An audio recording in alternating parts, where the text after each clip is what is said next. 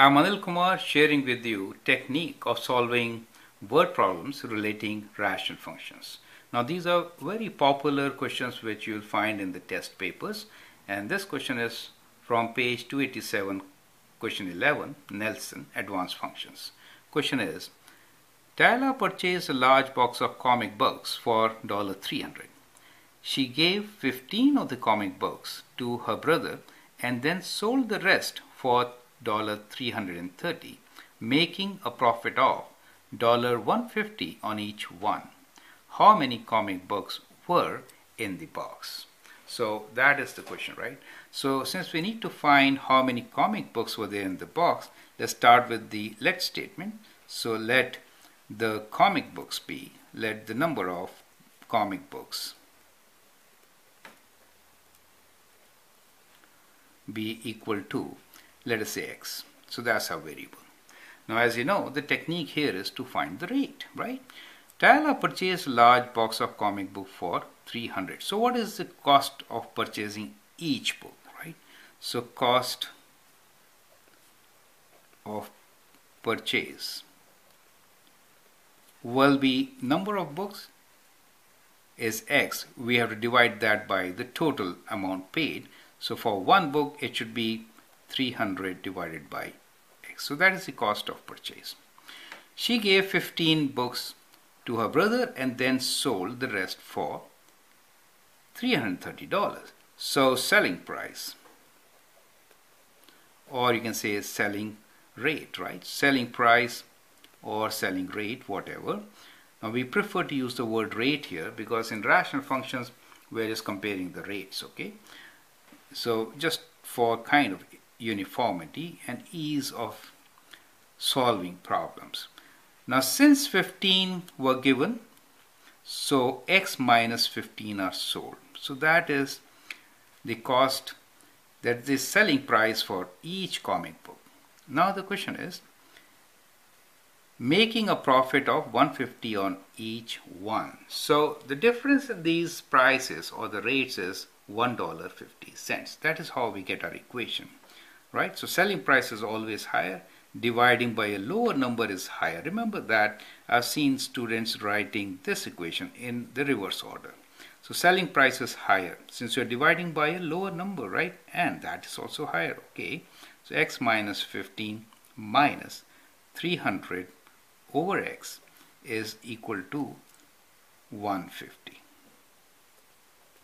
So that is the difference in selling price and the cost price, and therefore this is your profit, correct? So profit is difference between selling and cost price. So that gives you your equation. Now you need to solve it, taking common denominators, simplifying by cross multiplying. So let's do that. First step, common denominator, x times x minus 15. 330 gets multiplied by x and 300 gets multiplied by x minus 15. On the other hand, 1.50 gets multiplied by both of them, x times x minus 15, right? So that gives us, well, I just hurried it up, so okay, let me cancel it from here, or we'll do it in the next step, don't worry.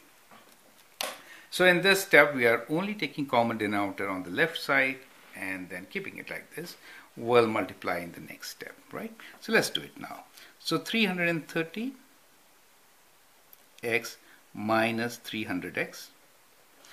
When you multiply, you minus minus becomes positive.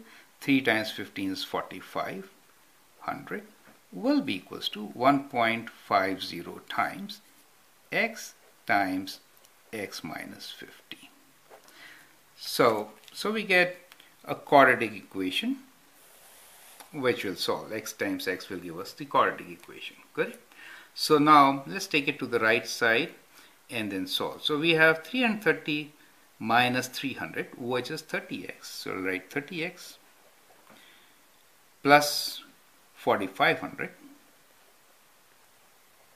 equals to x times x is x squared, so it is 1.5x squared, and x times minus 15 is minus 15, and we have to multiply that 1.5. So let me do 1.5 times 15.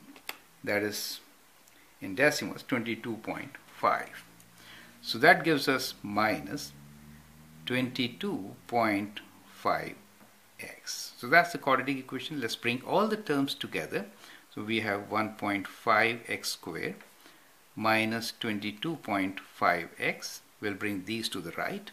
Minus 30x minus 4500 equals to 0. Which, let's combine these terms. 1.5x squared, and that is minus 52.5x minus 4500 equals to 0. Now let's apply the quadratic formula. By now you are an expert in that. Minus of this is 52.5, square root, square of this, which is minus 52.5 whole square, minus 4 times 1.5 times 4500 with a negative sign. Okay, let me add this negative sign here. Okay, square root divided by 2 times 1.5. Okay, so there is a negative sign here. Okay, so this negative will become positive.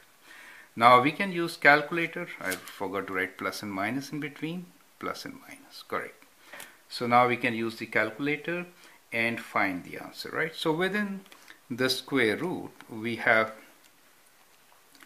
52.5 square.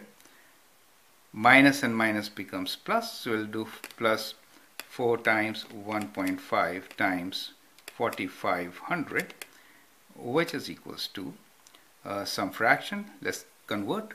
So we get around 172.5. So we get here 52.5 plus or minus 172.5 divided by 1.5 times 2 is 3, right? So we get negative answer should not be considered, so we'll consider the positive answer. So we'll add them, divide by 2. So let's add 52.5 to 172.5, divide by 3 gives us 75.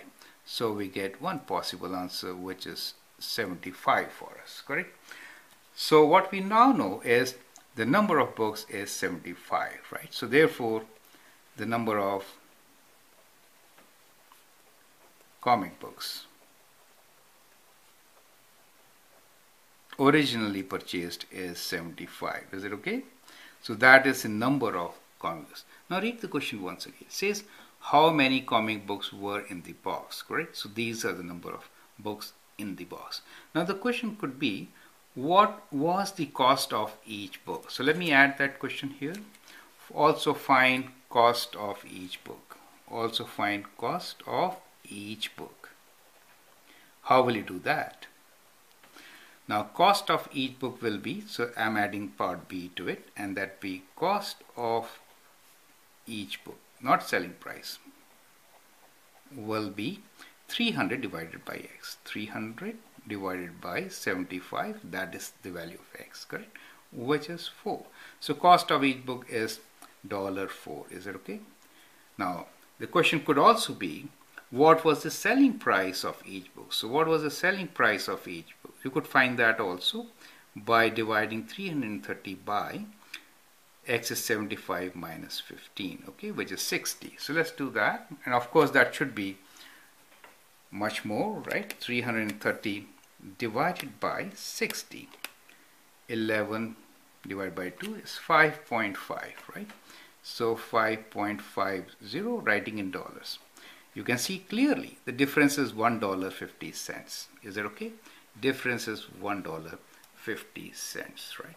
So that shows our calculations are correct. But that is kind of interesting. Whenever you have a question, you can actually analyze it and check your answer, whether it makes meaning or not. I hope that helps. Thank you and all the best.